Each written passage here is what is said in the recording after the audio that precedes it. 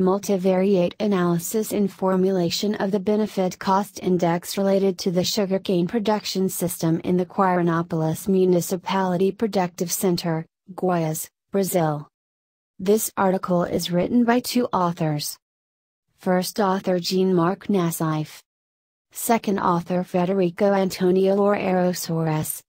Contribution and originality of the study is that the main contribution of the article is the combination of multivariate analysis techniques, Kapka summary model rotation, and multiple linear regression in the validation of a two-dimensional equation model with the main socio-economic variables that influence the benefit-cost index for the sugarcane production system.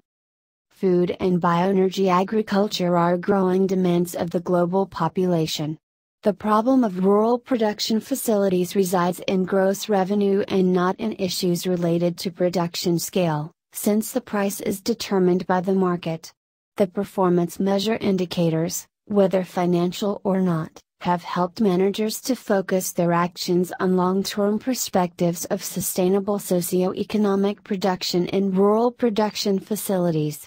It is proposed to validate an equation model composed of social and economic indicators as a parameter for monitoring the development of sugarcane production in agricultural production facilities by means of multivariate analysis techniques, and to characterize the socio-economic factors different profiles in rural production facilities studied.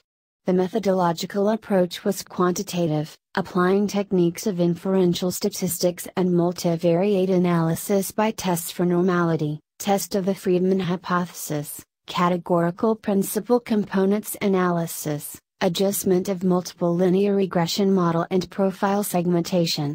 The statistical tests showed statistical significance, p0.05. Kapka presented two dimensions with Cronbach's alpha adequate, and a linear regression model was adjusted with adequate R2 of 0.90.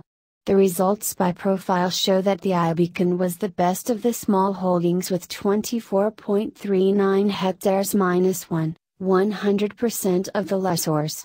The ibeacon by establishment's profile was 424.39, small holding, 174.66, small, 827.34, medium, and 2765.96, large.